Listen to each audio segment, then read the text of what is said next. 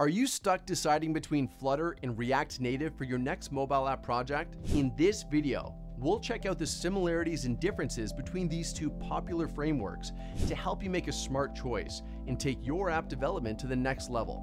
Both platforms are popular. React Native is used by big names like Instagram, Pinterest, Discord, Tesla's car systems, and Microsoft Office, just to name a few. Flutter can be found powering Google Ads, BMW driver software, eBay Motors, Groupon, and more. But which one's the right fit for you? Let's first check out their backgrounds, then see what they have in common before finally taking a look at what sets them apart. React Native was created by Meta, formerly known as Facebook, and dropped in 2015. It's an open source framework that uses JavaScript and React, which is the popular library for building user interfaces. Flutter, on the other hand, was created by Google and first released in 2017, with a stable version out in 2018. It's not just any framework, it's a full-blown toolkit with its own rendering engine, widgets, and tools. They both are used by a range of companies, and in what looks like pretty similar ways, and that's not all they have in common. Although Flutter and React Native are often seen as rivals, they actually have a lot in common that makes them popular choices for cross-platform mobile development. Both focus on efficiency and helping developers be more productive, making it easier to build mobile apps for different platforms using a single codebase. This shared goal leads to several similar features and approaches. One big similarity is how they handle UI development. Both frameworks use a component-based architecture, building the UI from reusable parts. In Flutter, these parts are called widgets, while in React Native, they're known as components. This modular setup encourages code reuse, easy maintenance, and a more organized development process. Developers can whip up custom components, widgets, and mix them together to create complex and dynamic user interfaces. Another common trait is their emphasis on quick development cycles. Both Flutter and React Native have features that speed things up and boost productivity.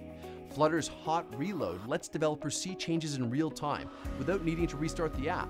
React Native has fast refresh, which offers a similar experience, making it easy to iterate and experiment quickly. These features cut down on development time and make debugging smoother. Both frameworks also aim for top-notch performance. They go about it in different ways. Flutter does it through native compilation, while React Native uses a JavaScript bridge. But they both work hard to deliver a smooth and responsive user experience. They use various optimization techniques to reduce rendering times, improve load times, and manage memory effectively. The overall performance can vary based on the specific app, the developer's optimization efforts, and the device being used. Lastly, both Flutter and React Native have thriving supportive communities. These communities offer valuable resources, including documentation, tutorials, third-party libraries, and forums for discussion and troubleshooting. This support is helpful for developers, especially those just starting out, as it opens up a treasure trove of knowledge and help. Plus, the active contributions from the community ensure that both frameworks continue to grow and get better over time. They do have some important differences though. Let's break down what really sets Flutter and React Native apart so you can see their strengths and weaknesses and pick the right one for your project. Flutter uses Dart, a modern, object-oriented language made for building user interfaces. It's optimized for fast development and top-notch performance. Though Dart's newer than JavaScript, its clear syntax, strong typing, and ahead-of-time AOT compilation help boost Flutter's performance. However, the use of JavaScript in React Native makes it accessible for web developers, allowing them to use their current skills to build mobile apps. It builds on the core principles and syntax of React, making it a smooth transition for web developers who already know the library.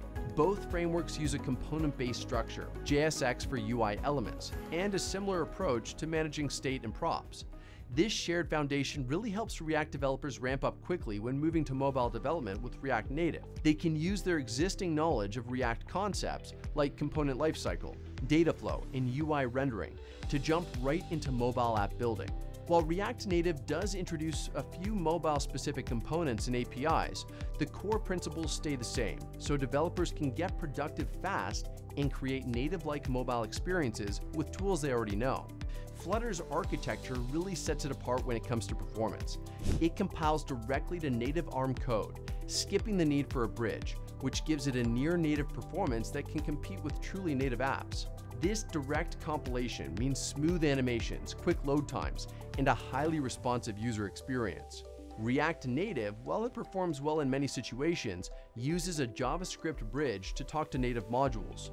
This bridge, even though it's been optimized over time, can slow things down, especially in complex apps, graphics-heavy scenarios, or when there's a lot of back and forth communication between JavaScript and native code. Flutter's UI design centers around custom widgets powered by its high-performance Skia graphics engine. This means your app will look and feel consistent across all platforms, no matter the operating system version or device. Flutter widgets are highly customizable, giving you pixel-perfect control over the UI and letting you create stunning, platform-agnostic designs. React Native uses native UI components, which means your app's UI elements are made from the platform's native building blocks. This gives a familiar and platform-specific look, blending seamlessly with the operating system. However, getting perfect cross-platform UI consistency can be trickier with React Native, since native UI elements might look a bit different on various platforms and OS versions. Flutter's hot reload feature is a total game changer for developers. It lets you see changes in your code almost instantly without restarting the app or losing its state. This speeds up development, makes prototyping a breeze, and simplifies debugging. Flutter's AOT compilation to native ARM code gives it amazing performance, almost on par with real native apps. This means you get smooth animations, quick load times, and a highly responsive user experience, even with complicated apps. It comes with custom widgets, rendered by its own Skia engine, which helps keep a consistent look and feel across all platforms, no matter the underlying OS or device. This makes it easier to avoid platform-specific styling issues and reduces the chances of UI inconsistencies between iOS and Android. Flutter's flexible UI system and highly customizable widgets let developers create unique and eye-catching designs that really stand out. Although while getting perfect cross-platform consistency can be tricky, React Native lets you customize the UI for each platform if you need to. This is handy for apps that require specific design elements or interactions for each platform. The documentation in Flutter is comprehensive, well-organized, and beginner-friendly, making it a breeze for developers to learn the framework, grasp its concepts, and troubleshoot common issues. You're likely to find solutions for common problems, pre-built components, and help from fellow developers. Hopefully, you're starting to get a sense of what feels right for you. Let me help make the decision even easier.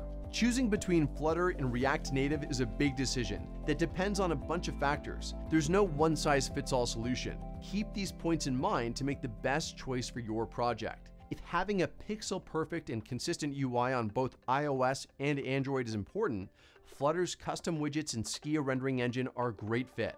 For apps where performance is key, like games, animation-heavy apps, complex data visualizations, or anything resource-intensive, Flutter's native compilation gives you a real edge. Flutter's awesome animation features and flexible UI system make it easier to create unique and engaging user experiences with smooth transitions and custom interactions. Flutter also boasts fast development speeds, a hot reload feature, and a rich set of pre-built widgets, making it ideal for quickly prototyping and building MVPs, validating ideas, and iterating quickly. Dart might be a newer language for some developers, but it's pretty easy to pick up on, especially if you have some background in object-oriented programming. Plus, its performance and development speed benefits make it worth the effort. Flutter also has growing support for web, desktop like Windows, Mac OS, and Linux, and embedded devices, making it a solid choice for creating truly cross-platform apps that go beyond mobile. That all said, there are good reasons why you might want to go with React Native. React Native is a good pick if your team is already skilled in JavaScript or has experience with React, as it offers a quicker onboarding process and lets you use your existing knowledge. If your app requires a truly native look and feel on each platform with the ability to customize the UI and interactions to fit the platform norms, React Native's use of native components can really work in your favor.